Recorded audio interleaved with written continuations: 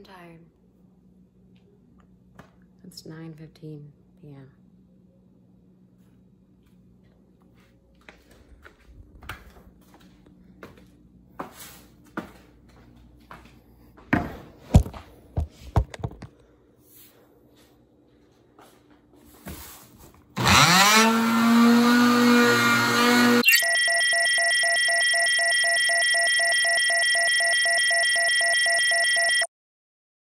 Hi, Zozo. It's okay.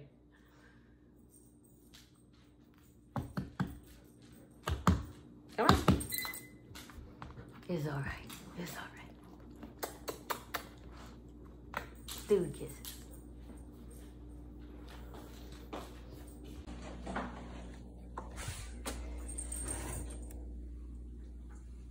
This is primer. I'll get the stain one. I don't know what else to get. I think it's the big projects in this house. What do you mean?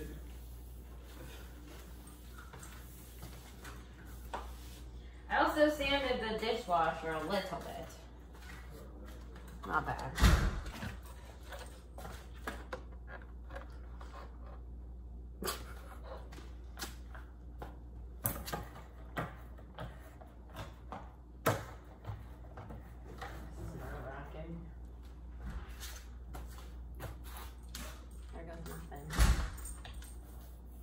The can specifically says that you don't have to remove shine from shiny surfaces. And what? You don't have to sand it and remove the shine. How thick is this supposed to be? Do you know? Like, how thick is primer normally? To cover completely what's underneath, or just like...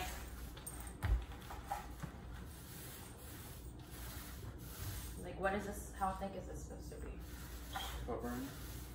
Maybe I should have YouTubed it. Probably. I thought you had to. I didn't YouTube it. I just Googled it. I'm looking for it. That's what I don't get. Like, how much am I supposed to do?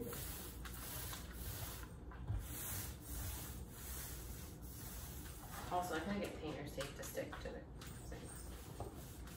Do you have a brush that I can paint around the sink with? And also, what do I do with the brush while I'm not like actively moving it? Do I put it in water? Then you won't be able to use it for tomorrow. What? So just keep wetting it. Aren't you doing it on the edge? Yes. Planning ahead. Well, it says I don't have to sand, so should I sand the other one? I mean, I'm looking for a no. It won't be as noticeable. The island, it got all kinds of bright lights on it, and we try to keep it clear sometimes. I try to pretend like I'm going. Debatable. Okay, so I am 2 coats of primer in after sanding. I'm already really excited. It's gonna look so good. And I'm gonna do 2 coats of white paint, but I think I'm gonna do it in the morning because it's late now. It's 10:45 and I have to go home to the kids. Hey guys, it's Wednesday. I need to head over to the house and continue. I primed the kitchen counter last night and I'm so excited. I had to paint the gray on today, like the feathers, like the line, the grain onto it. And then I don't know if I'm gonna do the epoxy today because well, it takes 3 days to dry, but we're moving the big stuff tomorrow and there's gonna be a lot of people in there. I don't know what I'm gonna do. I wanted it done before like we lived in there, but I don't know. So yeah, I'm gonna be doing that probably in this video. I don't know, I still have to edit yesterday's video. I am so busy and I have to work today. So yeah, so much stuff on the agenda today. And I really want to go to Lululemon, but I just don't know where I would find the time to do that. but I do want to go to the Lululemon outlet. Maybe.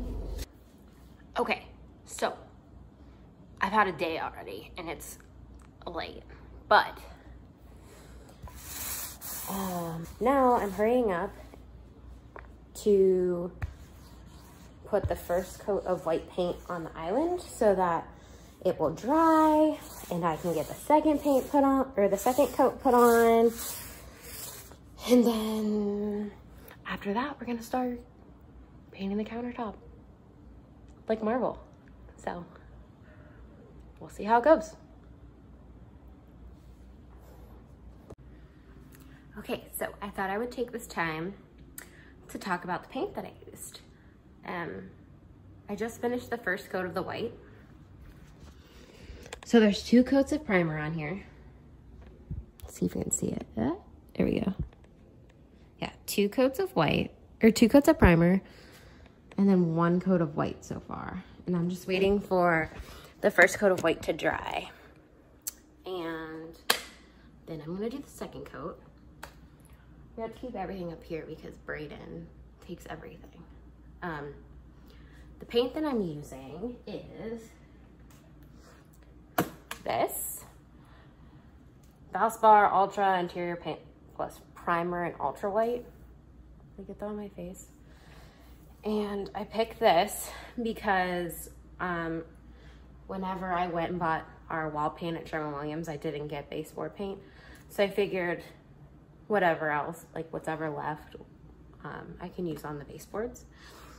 And obviously I'll have to buy more for the rest of the baseboards, but normally we use Sherwin-Williams paint products, but I was just at Lowe's. It's near my house, so that's what I went with. And I got all the stuff there yesterday, and that includes paint, the primer, and yeah, there's different tiers, but I think, I mean, I don't know anything really about paint. I'm not like a contractor or anything. So I just asked like, what's a mid-tier paint? And that's what the girl told me. So that's what I bought, and yeah.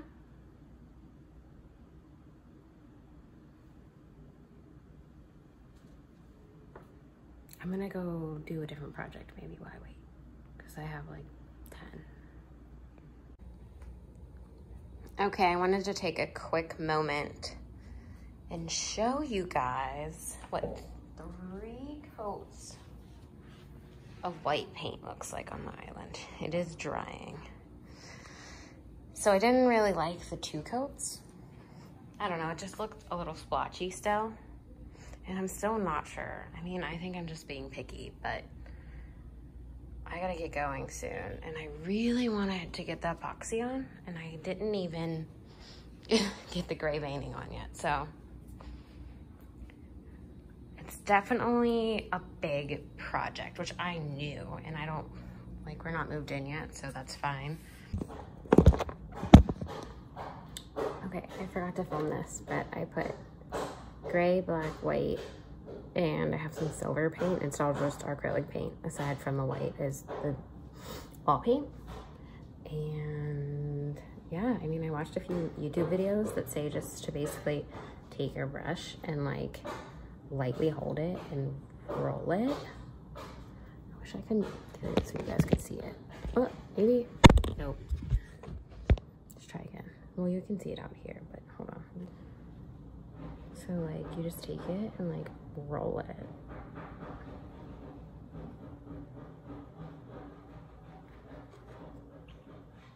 This is the silver, so I'm just gonna put in some accents.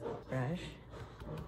I was using a sponge, but I was using a sponge, but I didn't really like, it was like too smudgy. So, use this brush I got in my kit. And I'm just kind of like taking the grays and the blacks and like mixing them. This is nerve-wracking. Oh, that one was dark.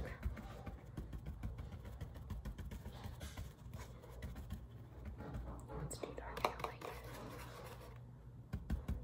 put in some white. And we will see.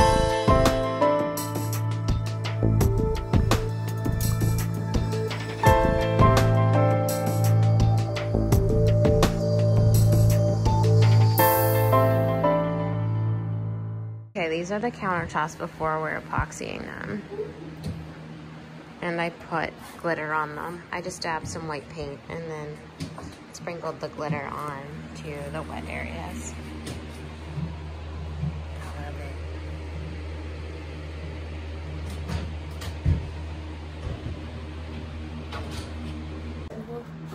I put A in here and I'm pouring B into A. Oh, I'm nervous. My belly hurts. Are you ready?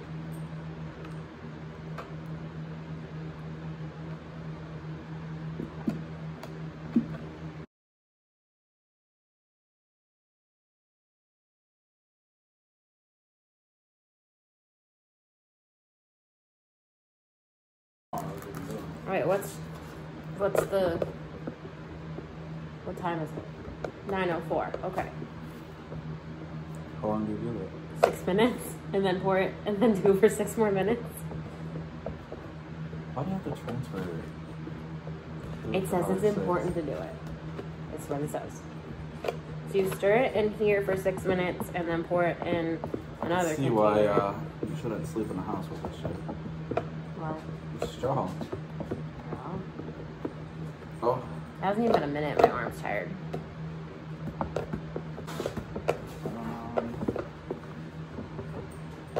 My Walmart gloves. What's up? Because you're going to be pouring and everything else. There's bubbles in it. Oh, I'm nervous. My ears itchy. I don't know, it says second step. Now pour the resin and hardener mix into a clean mixture. Probably like to get all the stuff off the sides, maybe. There's a bubble floating. There's bubbles floating out of this. It's been 2 minutes and there's bubbles floating. So we stir for 6 minutes. I stir for 6 minutes. Here's a bubble. I stir for 6 minutes and then I put it in another bin and then stir it for another 6 minutes. There's bubbles coming out of here. I didn't see that in any of the videos that I watched. So the chemicals supposedly when you mix them together, they heat up. And apparently make bubbles. You're only supposed to mix up to a quart at once, so like one whole box. I think that the glitter is gonna get in the resin because it's like dust essentially, and like be on the top too, and like in it, which I pretty much did the towel by myself. you did do the towel by yourself. What do you mean? Is that you saying that yes, I did this by myself?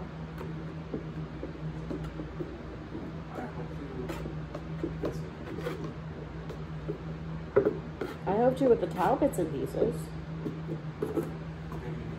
Here, you wanna throw this out? This is another 6 minutes, right? Mm-hmm. Yes, my arm's tired. Can you apply it? I feel like I'm making mashed potatoes by hand. And someone's punishing me and not letting me use the electric mixer. But you can't use an electric mixer because it says it makes more bubbles. What? You read that? Yes. Of course I did. I read the whole instruction manual. Look, a bubble. You keep saying that you smell it, and like I smell it, but I don't think it's that strong. But it could just be because I'm like. I think that's why you're seeing bubbles. What? On wallpaper. Wallpaper is really trendy this year. It is. It's a funny thing when trendy. I look like crap. I would say I need a shower, but I don't. I just showered this morning. I'll shower again tonight. I've had worse days though. Oh, it's getting thick. It's getting like thick. Like a thick soup. Oh, I got a big whiff.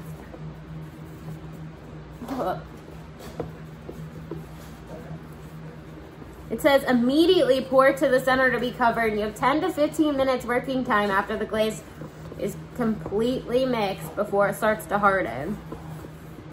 Don't overspread it, otherwise it won't self-level.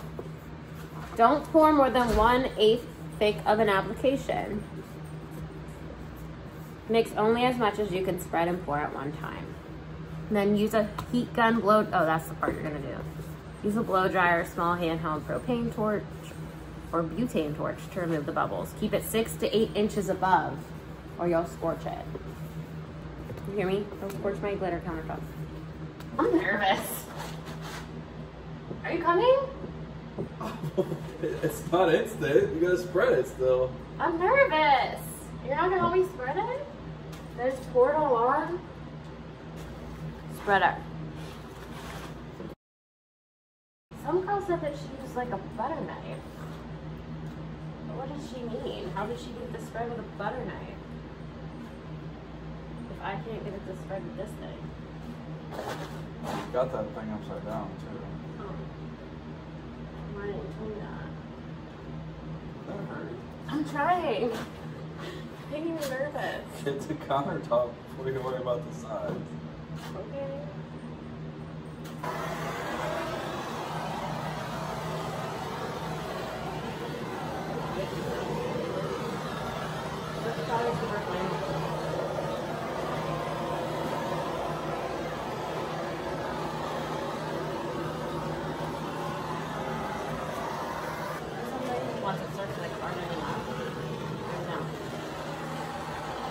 All the time. I don't know. Okay. You can really see the glitter.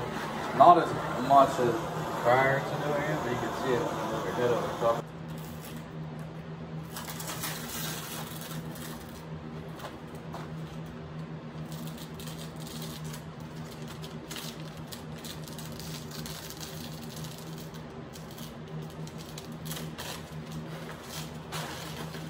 Well, that sucks.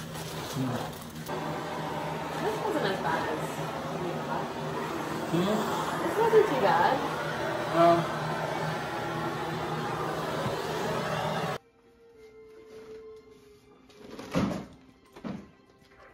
This is the finished product. It turned out really good, and it wasn't nearly as hard as I thought it was gonna be. I did end up putting glitter in it, so in certain lights you can kind of see the little shimmer in it, and we're really happy. It's the same stuff that goes on bar tops, and so far we haven't really had any problems aside from some staining from really dark, like red colored items. And for that I just put some Goo Gone on it, and it soaks it right up.